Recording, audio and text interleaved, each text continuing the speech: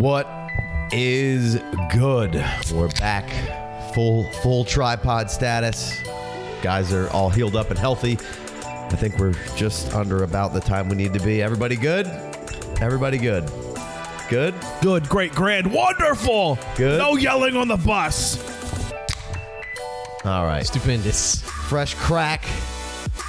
We're going to do a little worth of first today, which is basically taking the 23 class, 23 firsts that you may or may not have at this point. Maybe you have a bunch of them, and seeing which guys may or may not be worth a first. So we're going to keep doing this throughout the off season.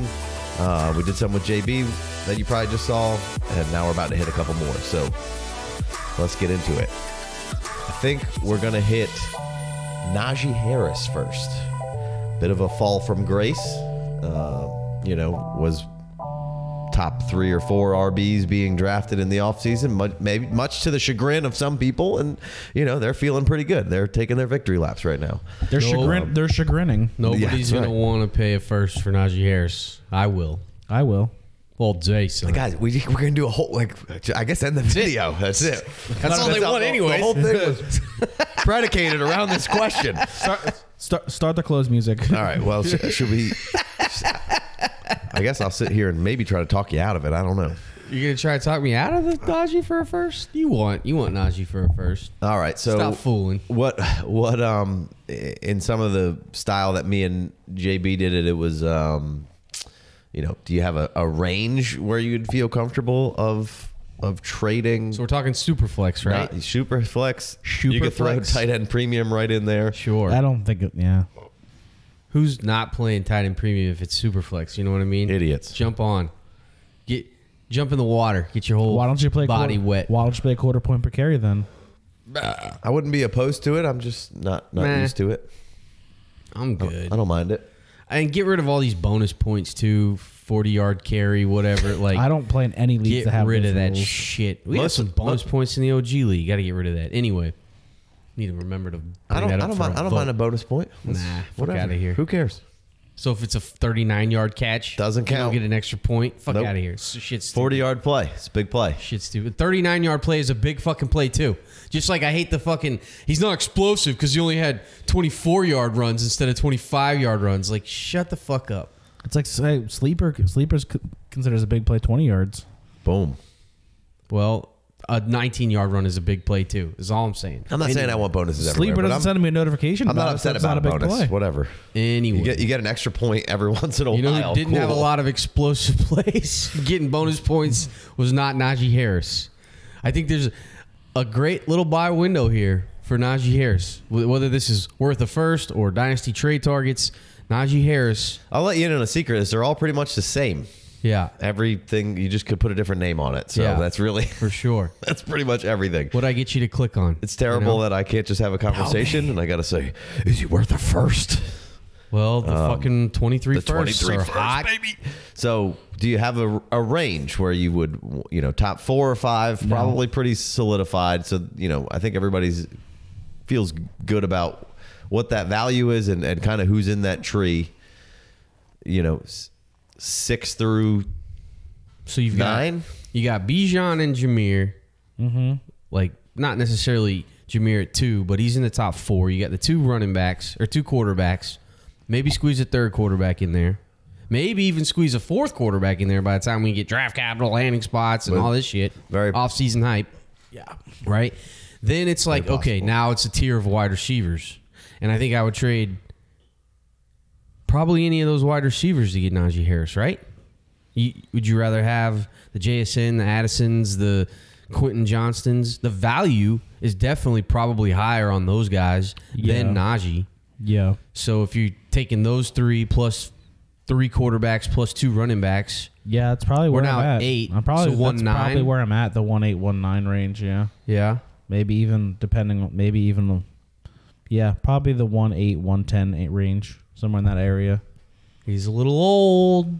He came in old. I think this class is maybe going to be slightly older than they're saying normal. the next 2 classes are going to be probably the two of the oldest classes because of the COVID year. Right. So yeah, Najee comes in a little old. A couple of these guys maybe. Shit, Stetson Bennett's the same fucking age as Lamar Jackson. Sure. so you weigh that out a little bit, but Najee is older for a younger guy. But I mean, Say that again? Bad phrase. I don't.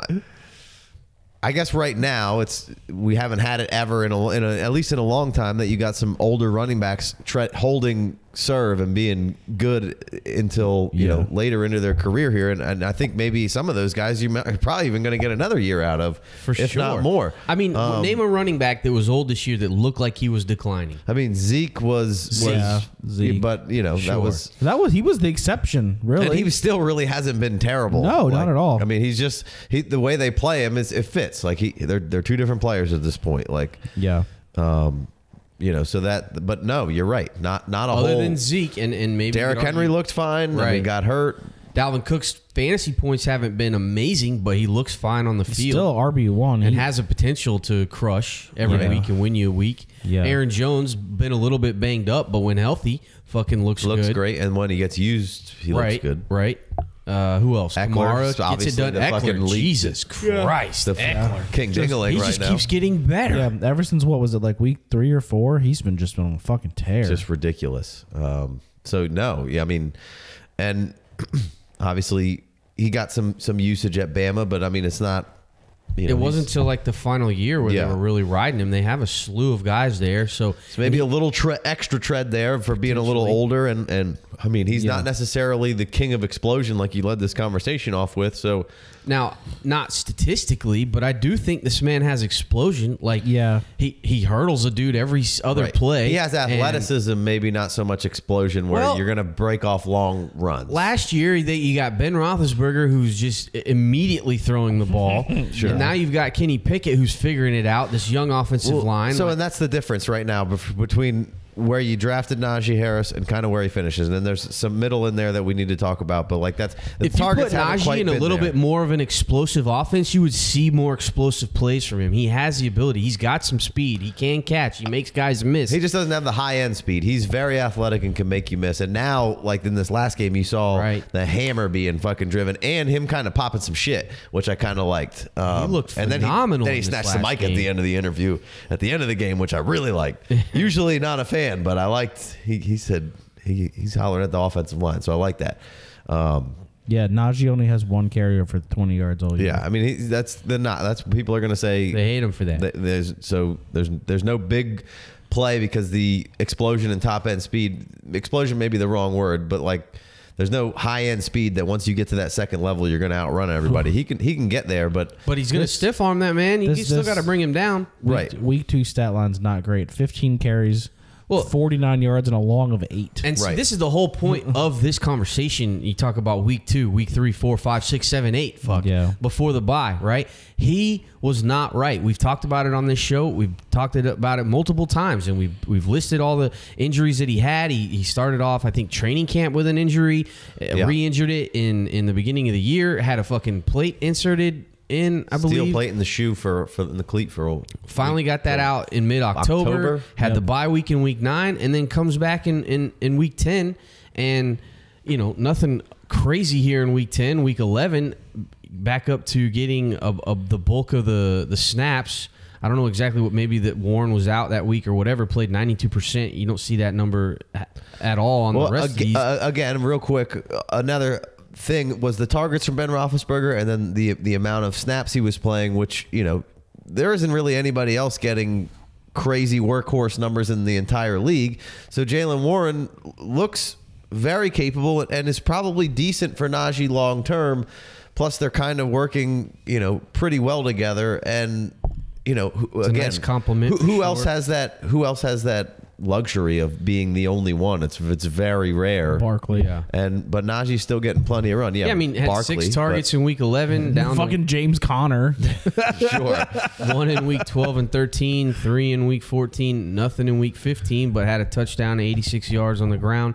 Another 9 targets in week 16, caught 2 of 3 this past week. So it wasn't like he wasn't on pace for 80 catches like he was his rookie year, nor was he playing like 99% of the snaps, partly because he was banged up and partly to kind of preserve him. Partly they have another good player. Right. And you see what he could do in this past week, which, if you're watching this, I'm not sure when I'll get this video put out.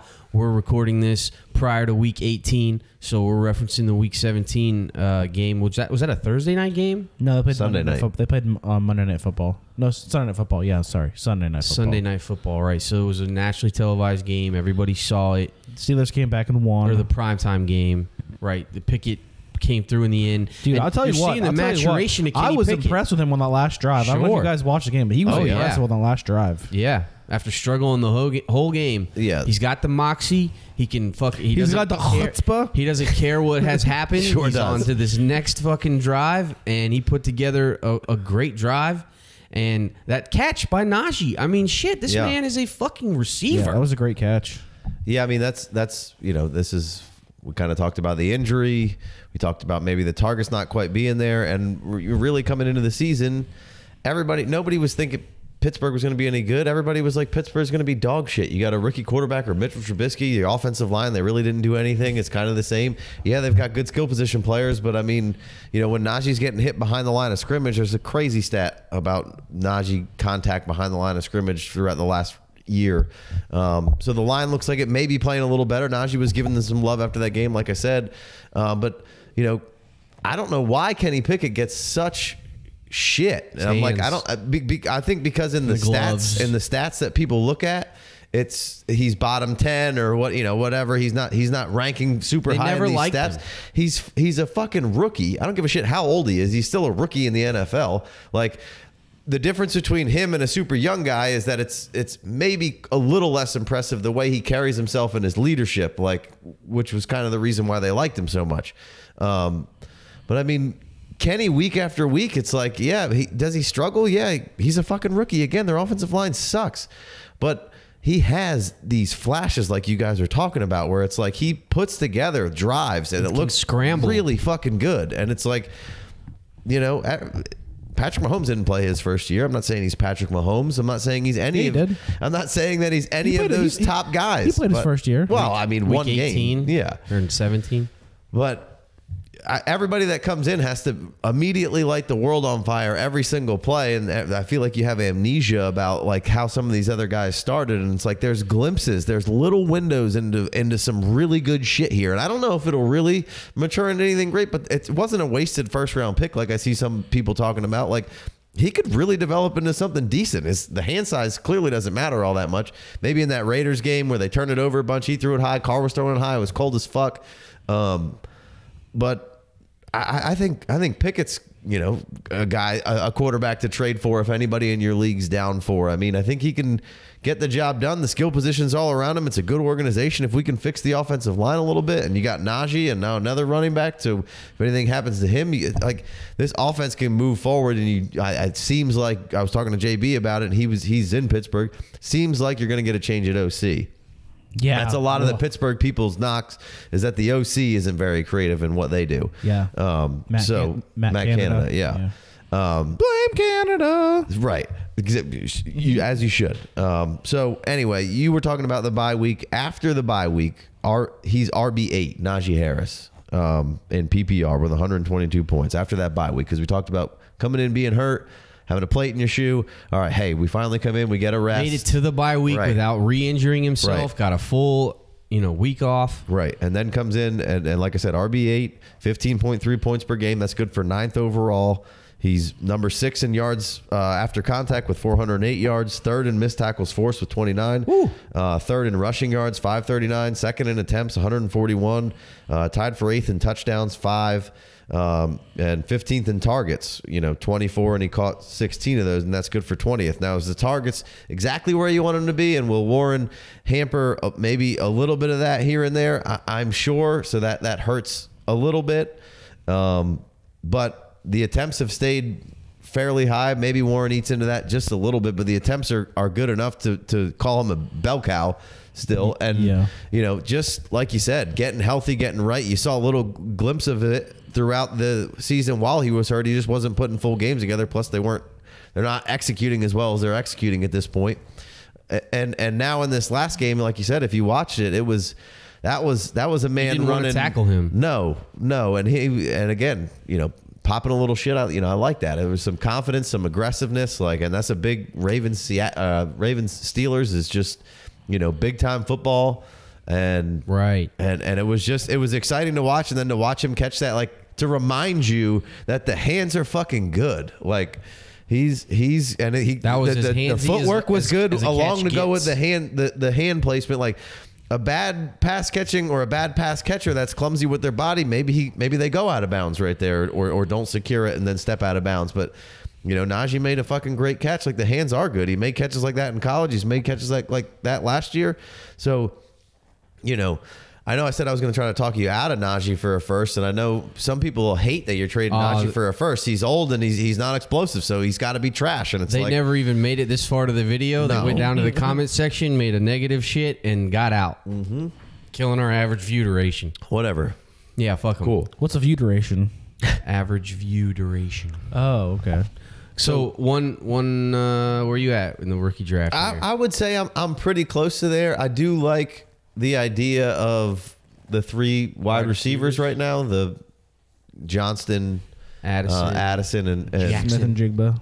Yeah, Jackson. I mean, you're resetting age a little bit. And everyone loves them. It again depends on kind of where you are as a team build. Yeah. I mean, that's really what all this kind of boils down to, right? Right. You don't need a 25-year-old running back unless you're ready to fucking go. Sure, that some people may have questions about and question the organization a little bit, which I don't understand that. They usually figure it out. Yeah, we thought people try to question Mike Tomlin. What the fuck are they doing? Yeah. Idiots. So, yeah, I mean, I could be right in there in the 6th. I may have a little more hesitancy to say maybe I want one of these wide receivers because, again, right now the vogue thing is certainly wide receivers. Now, when a running back comes along, the value spikes so fat, like Kenny Walker, as soon as he had a couple of weeks, boom, ADP through the roof. You can't fucking trade him for anything. And maybe that'll happen to Johnston and Addison and JSN. But Kenneth Walker in December DLF ADP was fucking 6th, not super flex. Right.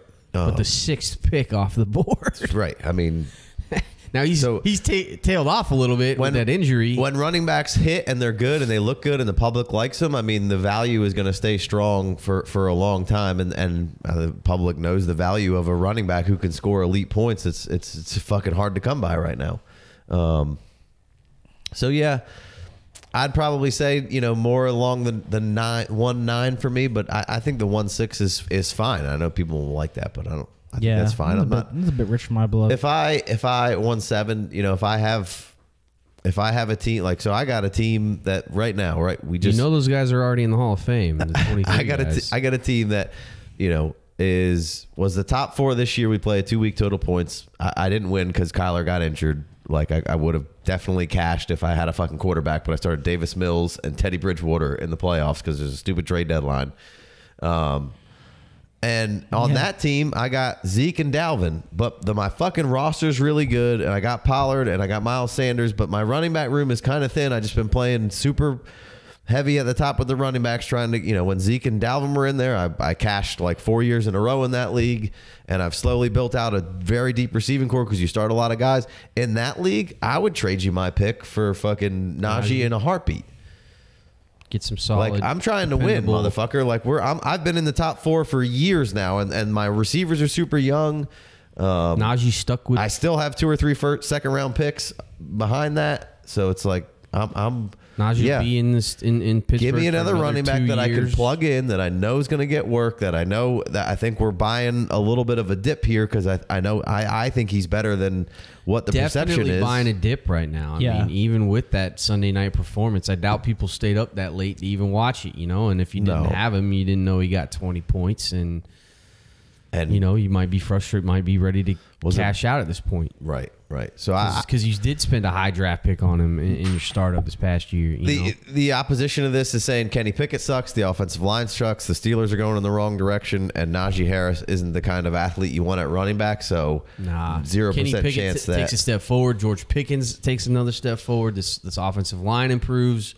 Everything looks better. Najee comes in hopefully healthy. I'm never here to try and predict injury. I think that shit's for the birds. You know, you're just gonna. Yeah, he definitely wasn't healthy to start the year off. That was obvious. So you bring in a healthy Najee, and everything's kind of looking up for this Steelers team that is always in the mix. Even as bad as it fucking was, they were still not eliminated in Week 17. Yeah, you know, yeah. Like it took. I think they are now. No, they're not. They're still not eliminated. Nope. Look at that. They had to win last year, last week to not be eliminated. Right. Yeah. They would have been eliminated had Kenny Pickett not put together that last. I think they need some help to make the playoffs, but right. But Who still, doesn't? right. But coming into Week 18, after Week 6, they were 1-5 or some shit. People were thinking they were about to get the first, like CJ Stroud or I talked to Steelers fans and the fucking sky was falling. Yeah. It was Chicken Little out there.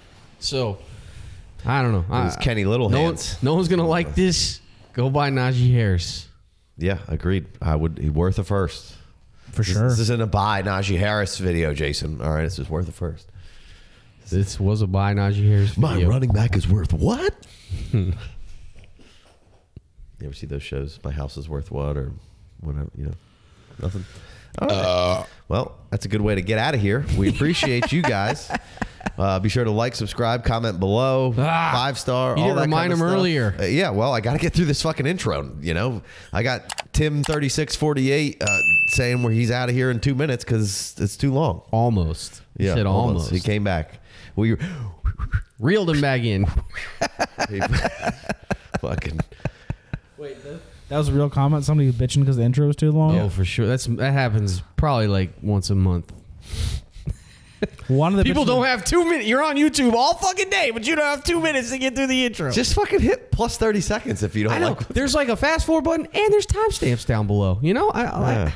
People are like, oh, where's the timestamps? Can't please They're in them the all. description. You Can't didn't please see them them. Yeah, never Yeah. going to please them all. It's fine. Hey, if they ain't hating, you ain't popping. Comment below what you don't like. Yeah. And I'll I'm sure definitely there's gonna do be lots of something hate. about it. I'm sure there's lots of hate, and there's people that not definitely gonna didn't like watch this whole this. video going, fuck Najee Harris. Yeah, they didn't get this far for sure. Nah. So we appreciate y'all. We'll be back with more of this. We're about to get heavy in the rookies, but we're going to try to keep the Dynasty content of regular players rolling through. This will be something that we'll be doing a lot. So appreciate y'all. Catch you next time. Peace.